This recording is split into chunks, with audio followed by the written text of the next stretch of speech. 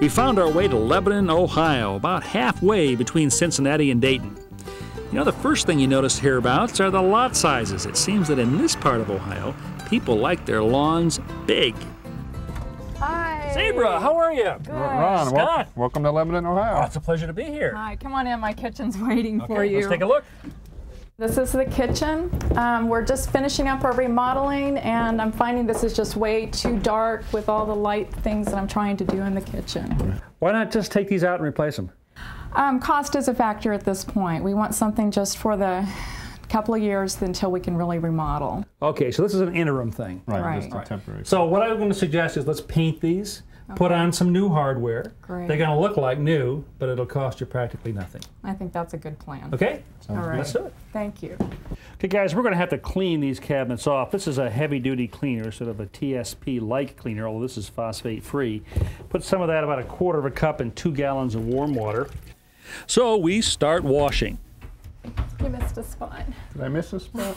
You're always telling me I missed a spot. We pay special attention to the areas around the stove where grease and cooking oils are most likely to be present.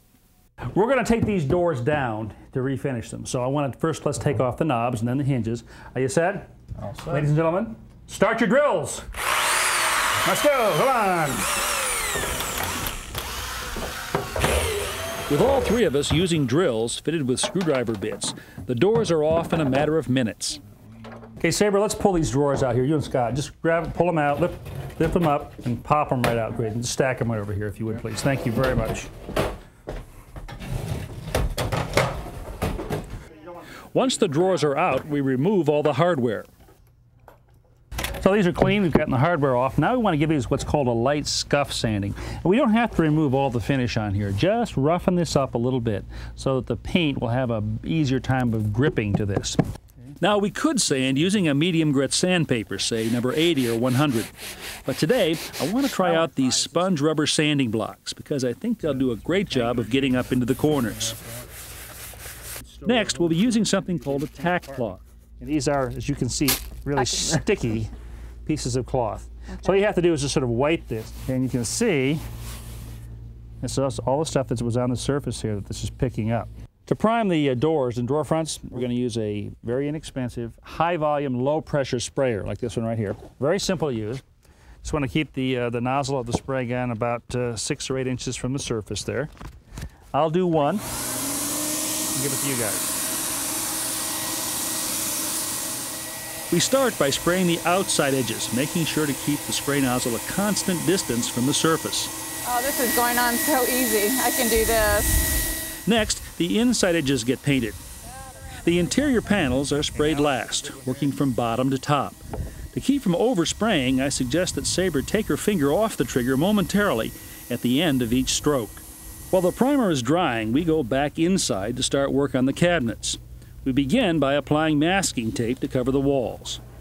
We could spray these cabinets, but if we do that, we've got to mask everything off right here. I think it's a little bit more trouble than it's worth, okay? So we're going to do this with brush and roller. A 2-inch sash brush is used to prime the edges of the cabinets where they meet the ceiling and walls. The cabinet ends can be covered quickly using a short nap 3-inch roller. The roller is also used to apply paint to the cabinet fronts, or face frames as they're called. Those nice straight strokes, top to bottom. For hard to reach and tight areas, it's back to the brush.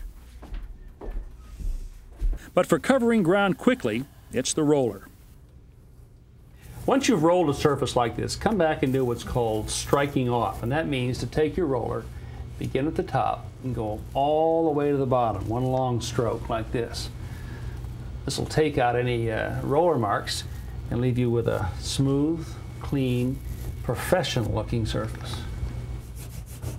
Primer's dry, so it's time to put the top coat on. We're going to use a special cabinet and vanity paint. This one's by Valspar. The difference is that this will resist the lanolin in your fingers because you're going to be touching this a lot when you're opening and closing the doors. So guys, go ahead, put it on the same way you did before with the primer. Okay. I'm going to use a slightly wider roller to get these big end panels down here.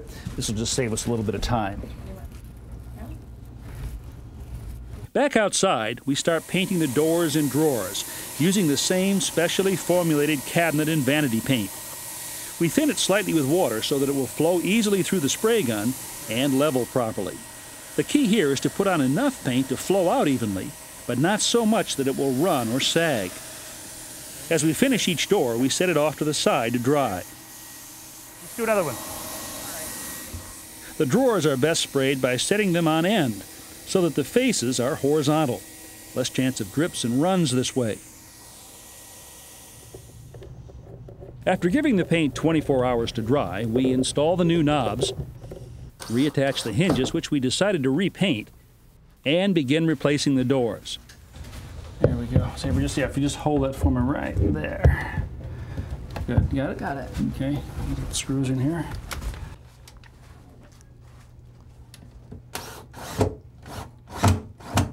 Finally, we reinstall the drawers. In all, the project has taken us a day and a half.